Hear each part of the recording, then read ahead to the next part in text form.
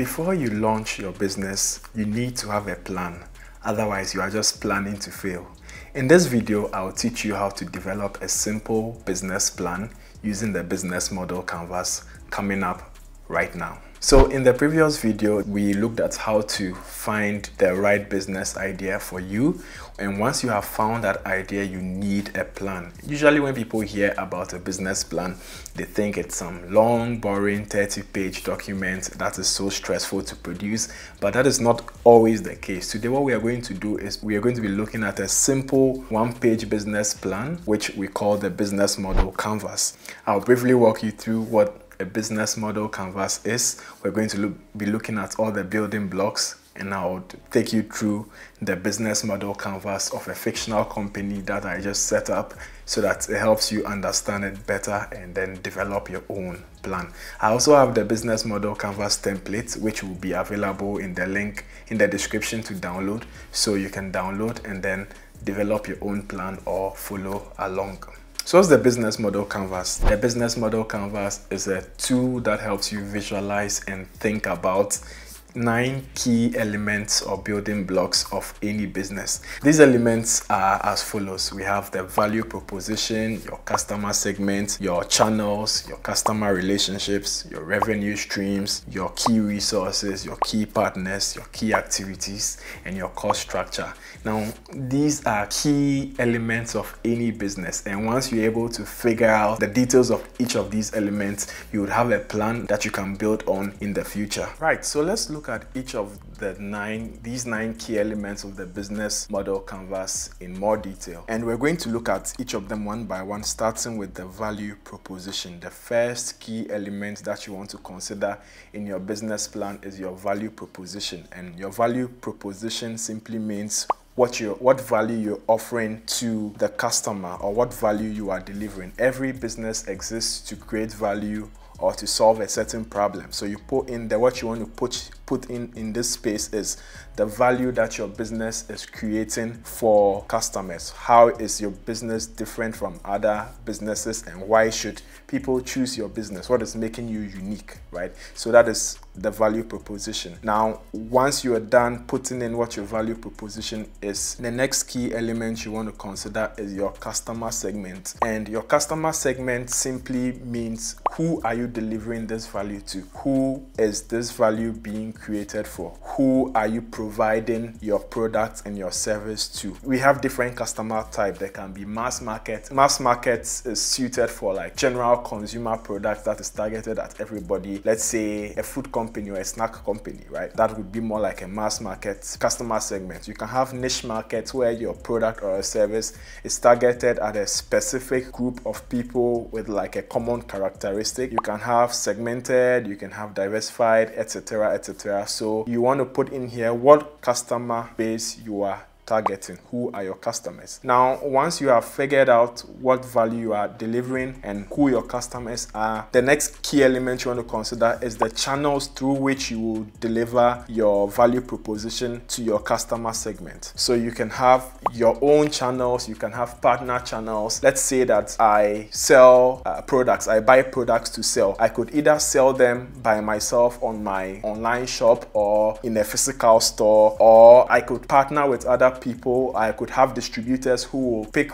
the product from me wholesale and then sell in their own shops. And let me give you an example. For instance, for Sesi Technologies, we sell a product called the Zero Fly Hermetic Bag, and we use both our own channels and partner channels. So our customers can buy the bags directly from us, but then we also have distributors in different places which are maybe quite far from our office. And the next building block we're going to be looking at is the customer relationship. This simply refers to what relationships you want to establish and maintain with your customers. And this will again depend on the type of the product or the service that you are delivering. But there are a number of options that you can look at. You can have communities. For instance, I have a friend that runs a travel business where people book her to take them on tours throughout Ghana and other places. And one of the ways she's building and maintaining customer relationships is through her online community. She has a very active Facebook group where people that are interested in travel go there, post their trips, and just share ideas, chat about things related to travel, and just keep the community vibe going. So that can be one of the channels. You can also decide to have, let's say, a live support system implemented on your website, or have a dedicated WhatsApp line that your customers can reach you through. So over here, what you want to put here is the kind of relationships you want to build with your customers and the ways that they would be able to reach you when they need to reach you for assistance or for help or for whatever. So the next key element we want to look at is your revenue streams. And your revenue stream is simply how your business makes money. And this could be through selling products or services. It could be through leasing, through usage fees, through advertising, through subscriptions. Every business will have a way of making money that makes sense to that particular business. If you are selling physical products, then you are making money from sales. If you are offering a service, you are making money from the offering of that service. If you have an app or you have a blog or something, one of the other ways you can make money is through advertising. And your business can have more than one revenue stream. If you have more than one revenue stream, you also want to consider what are all the potential revenue streams your business can have and what is going to be their individual contribution to your overall revenue. So go over here and then put in the revenue streams the way you think that your business is going to make money. So from here, the next key element we want to look at is your key resources. And your key resources simply refer to the resources that your business needs to operate. What key resources does your value proposition require? What things do you require in order to deliver value to your customer? And this can be human resources, this can be like employees, this can be physical resources like equipment or inventory, and this can be financial resources, which is like money that you need to, say, run marketing campaigns, etc. So go over here and put in the key resources that your business needs. The next building block or key element you want to look at now is the key partners. And your key partners simply refer to which other businesses or organizations do you need to work with in order for your business to run smoothly. If you are selling physical products, then one of your key partners would be your suppliers, and another key partner could be your logistics provider or your delivery provider, especially if you are going to be delivering these products to your customers. So go over here and then put in your key partners over here. The next thing we're going to look at is your key activities, and your key activities simply refer to the key things that are involved in the delivery of your products and services. Like, what do you do in the everyday delivery of your products and services? What does it entail? If you make a physical product, that could involve production. If you sell a physical product, that could be procurement. And so you go over here and then you put in all of the different key activities that you need to do in order to deliver your value proposition. The last key element we are going to look at is your cost structure. And your cost structure simply refers to the costs that are associated with your business in delivering its value proposition. What kind of costs you incur to deliver your value proposition? It could be things like wages, rent, materials, and you need to figure out what are the most important costs that you need to take care of, and the key resources that you need, how much they cost, and what you're going to have to spend money on. Now, once you have this business model canvas all filled out, you realize that you now have a plan that you can start working with. Obviously, things will change, and as you go along, you realize that some of the assumptions you made in the beginning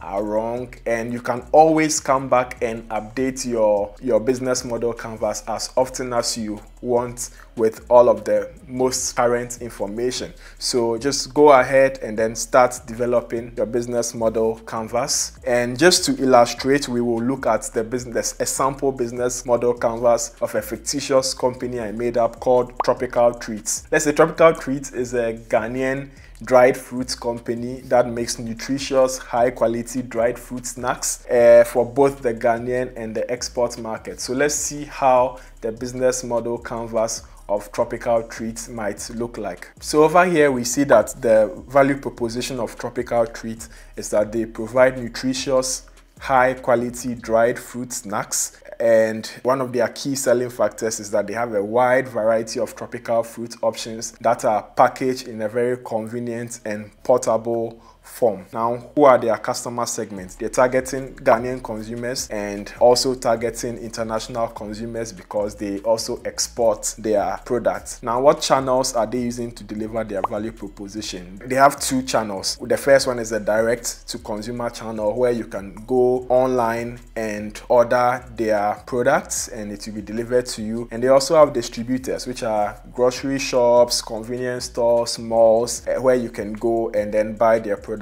What customer relationships are they building? They are building brand loyalty through consistent product quality and good customer service. They are offering promotions and discounts to encourage repeat purchases, and they are also engaging with their customers through social media and email marketing, letting them know what the latest products are and just sharing updates with their community or their customers. How do they make money? They make money through the sale of their dried fruit snacks, and they also have wholesale partnerships with their distributors who can come and buy in bulk and go and resell. What are their key resources in the delivery of their value proposition? They need to purchase drying equipment and facilities, transportation to deliver their products to their distributors, and they also need an advertising and marketing budget because this is a consumer product and they need to do a lot of marketing and advertising to be able to penetrate the market. Who are their key partners? Their key partners include fruit suppliers because they need to buy raw materials. It also includes farmers, distributors, because one of their channels is to sell through distributors. So what are their key activities looking like? Some of their key activities include procuring the fruits that they need to process their snacks, drying and packaging the fruits, distribution to customers and their partners, and also marketing and promotion. And what does their cost structure look like? They have to spend money procuring their fruits, drying and packaging, distribution and logistics. They have to also spend money on general and overhead expenses like rent and utilities. So this is how a sample business model canvas for a company might look like. As you see over here on this template, you can put in the name of your business, you can put in the date, and you can put in the version. So anytime you revise the business model canvas, you can update the version so that you know that you are looking at the latest version. Again, I'm going to leave a link for you to download this business model canvas and make a copy for your own business. If you enjoyed this video, hit the like button and subscribe and share the video because it helps the channel grow. And in the next video, we are going to be looking at the different business structures that you can set up your business as, and what the advantages and disadvantages of each of them is. This video is part of the Business Essentials series that I'm producing for anybody that wants to start their own business. So make sure you are subscribed and you have notifications turned on so that you can get access to the rest of the video. So take care and see you in the next video.